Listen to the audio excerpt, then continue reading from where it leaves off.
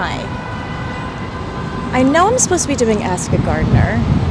Lentol Garden. I know it was at Meeker and McGinnis. And here's McGinnis. Oof! There's Meeker. Where am I? Let's see. Oh my goodness. I'm so glad they're redesigning. It's at $39 million. And I know Lentol Garden is around here somewhere. Meeker is going to be wonderful when they redesign that. Let's see. Oh wait, there's some milkweed. I must be getting close. Ugh, I wish I had a gardener to ask. Let's see. Really, we could use some investment in here. Oh, these are gorgeous. Oh, I must be getting close. Oh, Bayard, of course. I think it's around here, Bayard, somewhere. Oh, Lentol Garden. Wonderful. Okay, got it. All right. Welcome, everyone. I'm here at Lentol Garden, finally, with a special edition of Ask a Gardener with North Brooklyn Parks Alliance, live today on NBK Parks. And I'm looking for Randy. I'm a few minutes late, I think, because I got lost on McGinnis. And I'm thinking, is there a garden over here? And there's supposed to be a garden. I've never been here before. Oh, are those hydrangeas? Oh, that's gorgeous. Beautiful. Randy? Oh! Randy! How are you? Good, how are you? Doing great. Good to see you. We can hug now. Yeah, so today we're doing something a little different in our Ask a Gardener series because I have questions and today you're going to be our gardener. Okay, sounds good. So I'm Katie Denny Horowitz from North Brooklyn Parks Alliance. Randy, would you mind introducing yourself? And I'm Randy Sandlin, neighborhood gardener. And where are we? We're in Lentol Garden. And so right off of McGinnis, McGinnis. This? So tell me about this. Our little oasis. It's full of wonderful perennials, roses, hollyhocks, salvias, cosmos. We're a pollinator garden, and you know, it's amazing because I was out on McGinnis and I turned the corner and I walked in and I was just blown away by these wafts of perfume and these flowery smells. I mean, wonderful. I love hydrangeas, but as soon as you walk in, you feel instantly cool. Yes. So tell me about this garden that I walked into. Like, what is all of this, and how are you choosing what plants? Well, we're a community garden of about 40 gardeners. Community garden, what does that mean? That means for a membership, you can get $50. You get 2 keys, 1 key to the gate and 1 key to the shed. Hold on. And a plot. Wait a second. I can get a key? You can get a key. How do I get a key? You become a member of our community garden. And then I can just get a key and just come in when I want. And then you can get a key and come in and chill, zen out, flower garden, do anything you want. Unfortunately, Katie, we're at full capacity right now. Oh, darn. So there's a waiting list. But I can imagine. First time ever in our history that we have a waiting list. Amazing. So let's go. Tell me a little bit about this history. Okay, sure. Yes. I started the garden. I was dating my boyfriend at the time, now my husband. Nice. And I lived in the East Village and he lived on Graham Avenue. And he would take me home on Sundays. And I looked over as we were going up on the BQE and I said, wow, that would make a great garden. And then he was very political at the time in gay politics with LID, and he reached out to Ken Fisher. And whenabouts was this? This was in the 80s, 90s? This was in the 90s, okay. like 94. And he reached out to Ken Fisher, who then put him in touch with Alicia Feinstein, who was chief of Brooklyn Parks. Nice. And they had an amazing program that you could take park land and sort of adopt it. And so we came in and He and I both cleaned it up. It was full of trash. We had a small off the highway, fence. I can imagine. Yes, Yeah. and there were mattresses. We graffiti all over the walls, and we just cleaned it up, and that's how it was started. I mean, that's amazing, because what you're telling me, you know, we run this park under the Cambridge Park, under the Kosciuszko that just opened up, right? And so you're telling me that around 30 years ago there was already this idea of transforming land on and around highways and elevated expressways, and sort of giving it back to the people with parks and nature and activating it. That's amazing. That's so forward thinking back then. Well, I don't know about forward thinking on my part, but I was just a Southerner, and I had a vision. I had a vision, but I wanted, basically being a Southerner, I wanted to get my hands in the dirt. Nice. And grow things. And that's how it sort of started. And David and I we started small. That's the maturest part of the garden. And then we went around there. You said that that's the maturest part, but this tree over here is huge. Yes, it is. Come and sit down and let me show you some photographs. All right. So, this was the tree when we had, I guess it was in 97. It was dedicated to Joe Lentol's father. Joe Lentol, you mean our former assemblyman, Joe Lentol? Okay. Yes. And so it was named for his father. And so that's why it's the Lentol Garden. Exactly. Of course. Yes. And that's Joe and his brothers. Amazing. Planting the cherry tree, which is... Wait, which cherry tree? This? This cherry tree. So this little thing right here has now grown into be this beautiful flowering behemoth.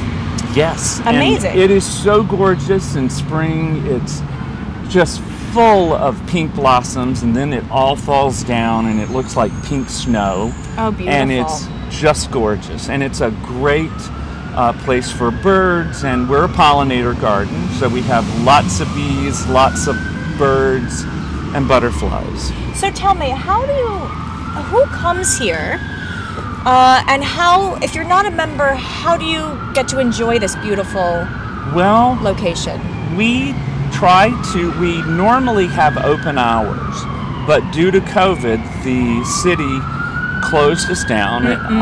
We couldn't invite the public in, and so only the maintenance of our 40 gardeners would come in and clean it up and do all of that. I'm sorry, did you say 40 gardeners? 40 gardeners, and a lot of them are families. So this whole area there'll be twins running around barefoot, and kids. We have a sandbox over there, and Scott's over there. Is that one of your 40 gardeners? That's one of my 40 gardeners. And hi, Scott. Scott is the best. Scott, can you tell us about, do you mind if we talk to Scott? I have a few questions for your gardener. Scott is wonderful. So, Scott, hi, I'm Katie. Nice to meet you. Little hello. So tell me what you're doing over here. So right now I'm just pulling out some weeds. We're kind of getting into the summer, so there's not too much weeds because the plants that we have are grown in. But we have a bunch of roses. Here in front are my columbines going to seed. We have a few bee balms blooming, the little purple flowers, milkweeds in back, a nice big hydrangea still getting ready to bloom, big sunflower coming up, a bunch of daylilies here in front. This white flowers are a yucca, which is a perennial that grows here. Oh, yes. Oh, you know what? And correct me if I'm wrong, but actually in the middle of McGinnis, there's some yucca. Oh, yeah, totally. Yeah, and so you have some in here too. That's a nice little echo of the highway outside. I got lost out on the other side of the fence, and I saw some of that milkweed, and I knew I was getting close. Oh yeah, it's a nice one that runs all through our garden. So how do you choose which plants to plant? When I started doing this spot, there was already a few here that I've kind of been fostering, like the roses and the daylilies. Yeah. A few I really wanted to plant myself, like I love the columbines, and so last year I had 3, and then this year they reseeded, so I had about 9. Whoa. We'll see how many come back next year. Maybe 12. Maybe more, yeah. And this hydrangea too, I love hydrangeas, and that one's really taken hold and doing really well also. I'm excited for it to bloom later this summer also. That's amazing. Great. So you said you had 40 gardeners? I have 40 gardeners. Thank you, Scott. And so are there any more back here, or is this the whole garden? But just so you know, with the plot that folks get, it's a blank sort of canvas, and we have lots of gardeners. And if I can just take you over here and show you this garden, this little garden is one that she is a natural dye artist, and so she planted like pea shoots and cosmos and Rebecca that she's going to later turn into dyes. Oh, how functional. And indigo, and it's all from seed, but she's sort of like nurturing it, and it's coming up. And that's amazing. So, I don't think I've heard of a natural dye producing garden. That's so smart. So we here at Lentol Garden like everyone to just sort of be creative and add to what they want in their space. And like Scott and his columbine, which are gorgeous. Right. So, and Katie, let me mention that we have a hive of bees over here. Oh, great. And we have 2 beekeepers, Angie and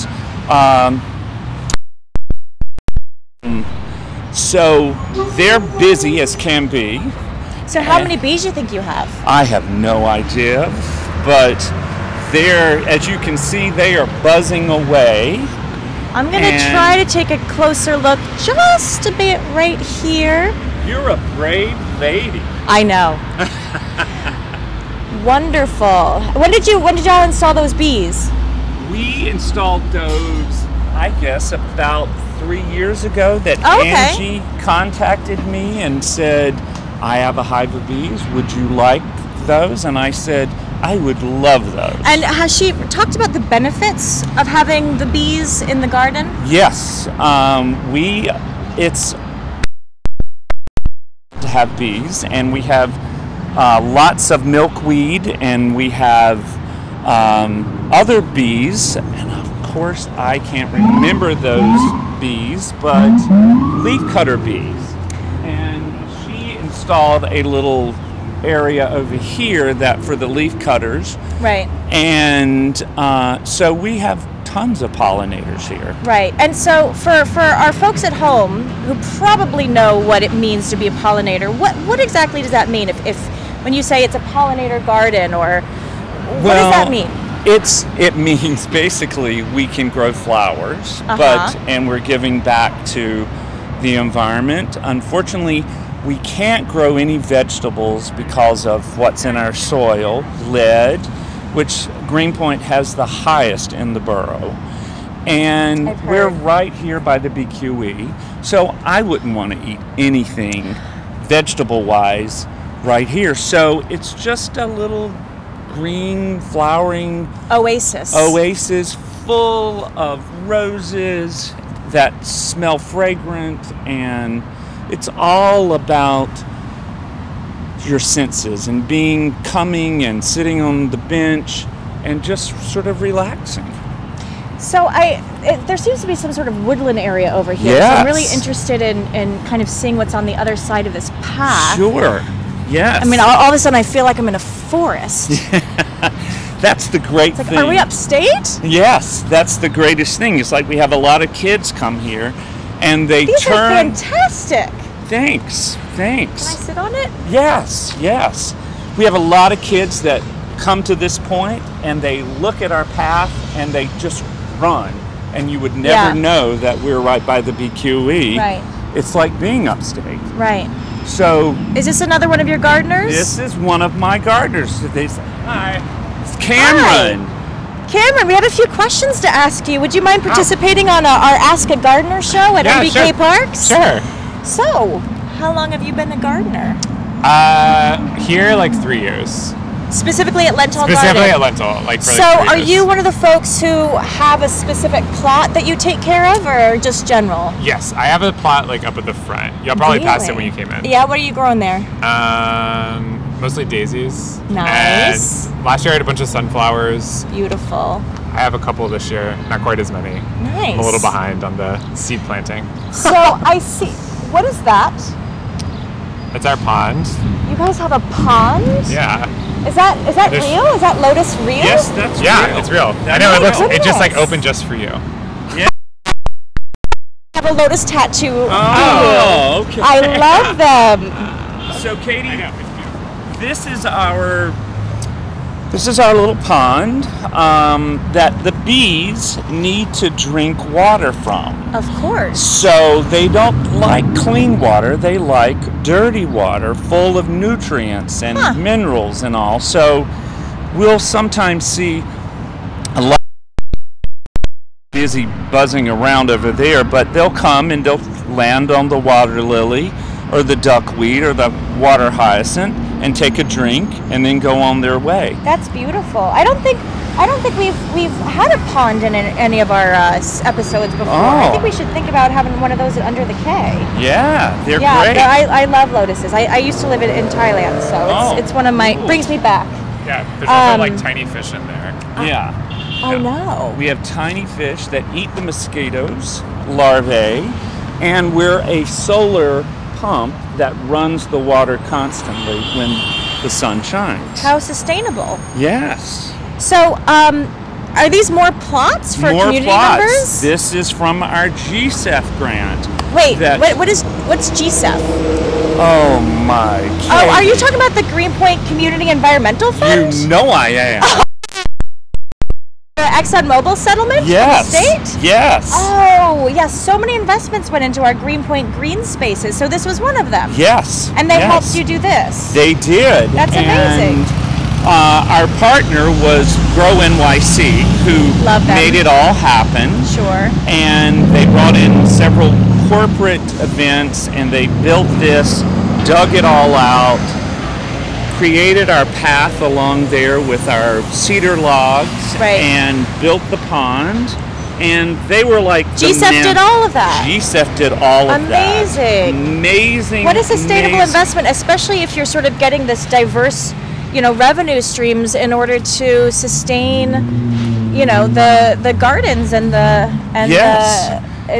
environmental programs that you all are working with. Yes, and it took a vacant sort of area here that was not used, and they designed this sort of container garden that all these plots are full of, these are gardeners that come, and this is their plot, and they come and take care of it, and it's a lot of families, and I see that we're still along the BQE. Oh, so this is the entrance. This is the entrance to the BQE. Interesting. Yes. And I think I remember you telling me a story about that this plot of land was actually designated as a park way back when the BQE was built. Yes, is that like true? in 47, I believe. My word.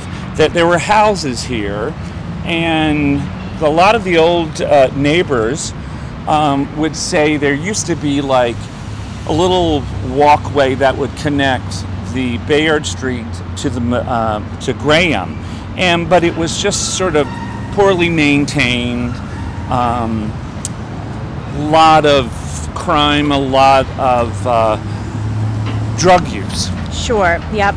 And so now we are on. Doesn't feel like that anymore. The Woodland Garden. Yeah. And Cameron will talk about who designed that and talk some more. So I see these ferns. So who designed this? Thomas. He works actually at the Central Park Conservancy. Nice. And so he and a couple of other people kind of headed up this. It was kind of just totally overgrown. So we had a bunch of people come in and clean it out. And then they did a bunch of really small, like plug plants a couple years ago. And that was kind of the takeoff. Everything is native back here. So it also is, in theory, lower maintenance, which is great. Yeah, so I see these are birch trees. Yes. Are these all birch trees for the most part? No, there's like a mix. So Randy, many years ago, planted the birch trees. And I think the city had already planted these evergreens. And then there's also hollies. And the hollies provide bird food throughout the winter. So we have birds that overwinter, like in this space as well. Of course, yeah, with evergreens. Yeah, no, it's interesting because a lot of those choices, the river birch, the holly, the evergreens, are choices that we also made at Under the K Bridge Park, which also abuts. Yeah. And part of that was because it's year-round, you know, because it stays green, and also because it absorbs the toxins from, you know. Yes. I know. But this is amazing. I don't feel like I am, you know, surrounded by cars right now. I literally feel like I just drove an hour upstate to walk through a forest. Great. Yeah, it's pretty nice. Like it's really nice also, like with the mature trees. I think that really helps. It gives you a totally different atmosphere than like the rest of the neighborhood. Randy, you planted all these river birches? I planted the river birches and the copper birch over there, but these were here when I sort of arrived. This was, I think, when they tore the houses down, they planted these evergreens and the hollies as a sound barrier for the neighbors over right. there. Okay. Now, because now I'm thinking, may I? Yes. So now I'm thinking, this wall is actually, this is the highway. Yes. This is the wall to the BQE. Yeah. Interesting. Okay. Now I'm placing myself. So. Yeah, it's like an attractive on-ramp, sort of. Love the stone, the workmanship. Exactly. So what happened here? What are these logs? These logs are left over from the GSEF grant, and they will then go to NYU.